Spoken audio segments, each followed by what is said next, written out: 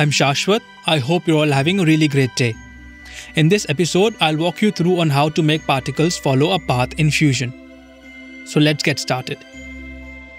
First, let's add the Shape 3D node. You can choose any shape that you want. I'm using a sphere. We will be animating the sphere to create a path on which our particles will travel.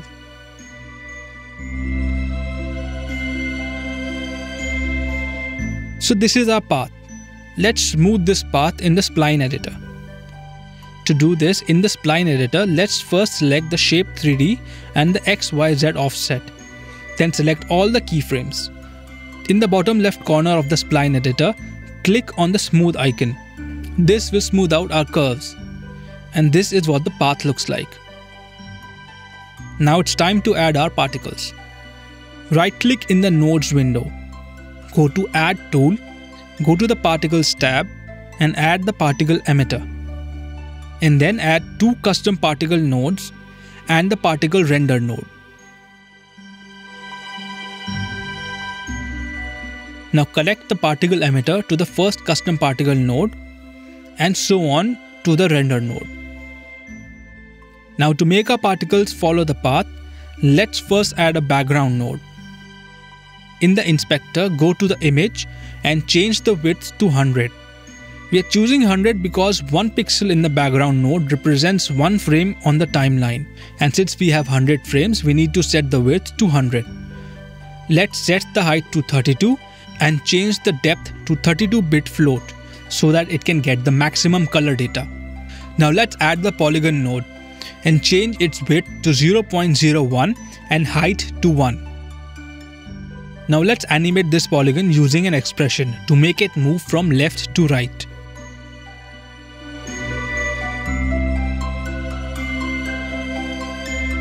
Next, we need to convert the XYZ coordinate of the shape into RGB value in the background node. To do that, in the inspector, go to Modify and select the Coordinate Transform Position modifier. Now to transfer the XYZ coordinate of the Shape 3D to the background node, go to the Modifiers panel and drag and drop the Shape 3D node into the target object. This will translate the XYZ value into RGB value that we will later reference to create the path for our particles. Next, add a trail node. Connect the background node to the trail node and reset the trail node. Make sure that the timeline cursor is at the beginning, then press play. This renders and translates the XYZ coordinates into RGB value image. Connect the trail node to the second custom particle node.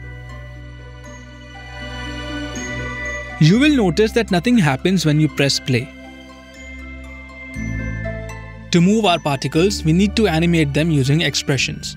So let's add some expressions. Now select the first custom particle node and in the inspector, go to the Particles tab. Scroll down to the mass area and add the random expression. This expression gives a random value between 0 and 1 to each particle. Now let's write some expressions for the second custom particle node. In the inspector, go to the Particle tab and in position X, write get R1D. Get means to get something, R denotes the red value, and 1 is of the first image. What this means is that we want to get the red value from our first image, that is our trail image. And D is to set the dimensions of that image. Next, in the parentheses, we type age, mass. The age denotes the movement of the particles over a period of time. We can see the particles moving in the x-axis. Now let's copy this expression to the Y and Z position, but replace the R with G and B, that is green and blue respectively.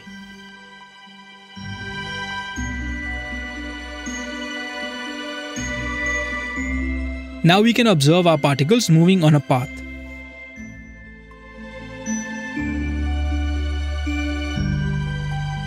At the moment, our particles are moving in a straight line, so let's add some randomness to it. To do that, after the get expressions, we'll type plus rand s. Here rand is the random value added to our particles and s is the seed. In the parentheses, we'll type -1, 1, ID. The ID stands for the ID of the particles.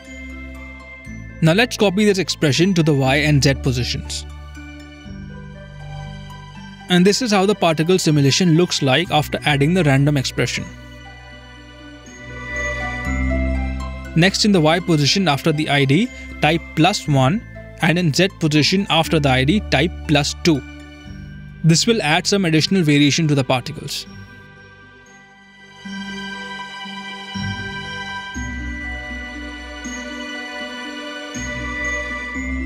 What we can also do is that we can control some of the properties of the particles. For example, we can change the offset of the particle as well as the thickness using the number sliders in the custom properties panel. To do so, after age type +n1, and after random expression type multiply n2. The n1 and n2 stands for the number slider 1 and 2. Now, when we move number 1 slider, we can change the offset of a particle, and by moving number 2 slider, we can affect the thickness of our particles. Right now, our particles don't feel like it's moving forward in space.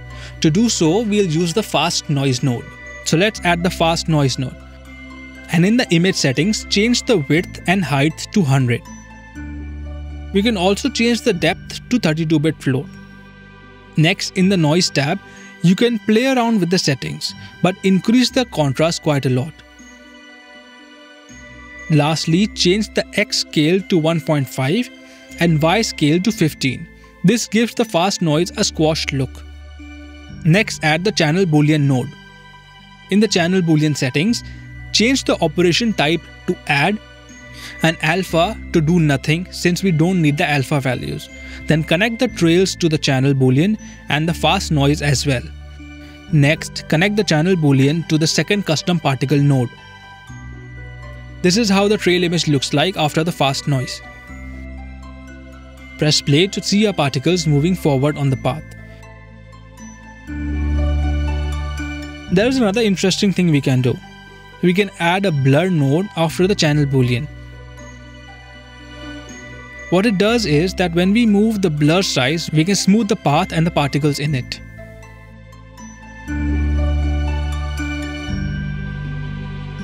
And this is how a particle simulation looks like.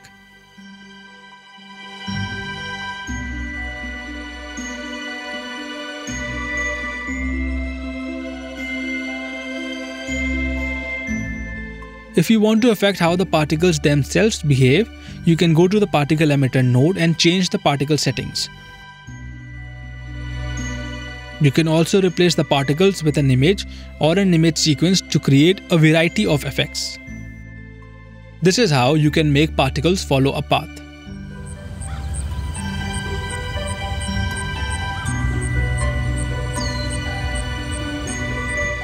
I hope you found this interesting. Please do leave a feedback.